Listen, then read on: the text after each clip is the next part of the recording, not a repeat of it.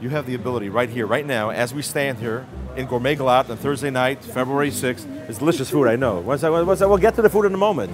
Listen to me, listen. Meir Shlomo, it's very easy.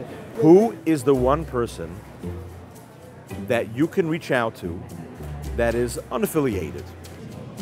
In my LA times, it was easy to find. Here in Lakewood, in LA it's a that little needs a good tough. boost today.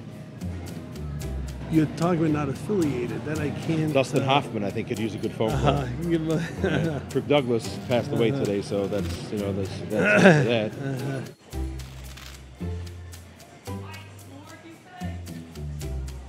Mike! Mike! How are you? Mike, nice to meet you. So let me ask you a question. How many years are you working here for? Well, it's not years, it's months, and I love it. I'm a Jewish guy, and I felt fulfilled coming here.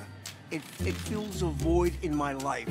And talking to the customers, my goal is to put a smile on their face. Has anyone ever said that the babka has too much chocolate? I haven't heard that. So Mike, let me ask you a question. Has anyone in the community ever, say, invited you for a Shabbat meal? Yes, and I felt a little uncomfortable, but I keep the offer open. People, you have this documented? People actually like me. They find me pleasant. I know you find it hard to believe.